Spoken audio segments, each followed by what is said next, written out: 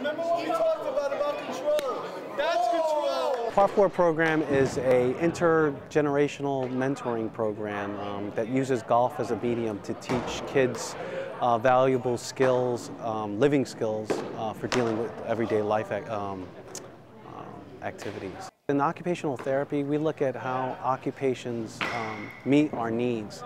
Occupations are the things that you do to occupy your time, and we use those as mediums for rehabilitation or health promotion. And golf is a sport that allows a social dialogue, a connection between players. It's not an adversarial type of sport. 4 years ago, as the head golf professional at Mill Pond Golf Course in Suffolk County, Alex came to me and says, listen, we've got to do something good for the community and more importantly, to combat gang. So he said, naturally, what we need to do is to kind of get together and figure out a way how we can serve the youth of Suffolk County. So being a PGA professional, and I know what it meant to me in terms of being junior golf, it was a natural fit. The areas of Brentwood and Central Islip have been sort of, in particular the last couple of years, have seen a large influx of gang activity. And the gangs are not like the West Coast gangs that you see.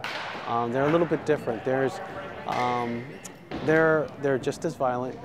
They're essentially entrepreneurs that are looking to make money, utilizing humans to do that, and they're using kids. And it's a really prevalent problem. Last year we had several children killed execution style, and it's been a rampant issue.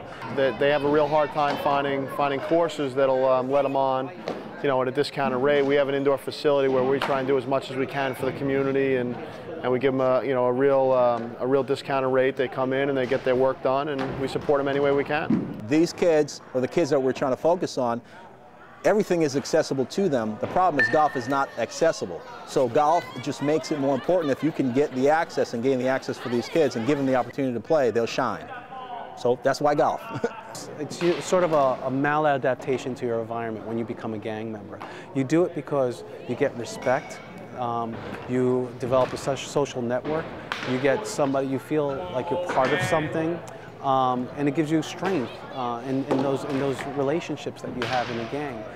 So what we want, but the problems also with gangs is that there really is no future for an individual who joins a gang.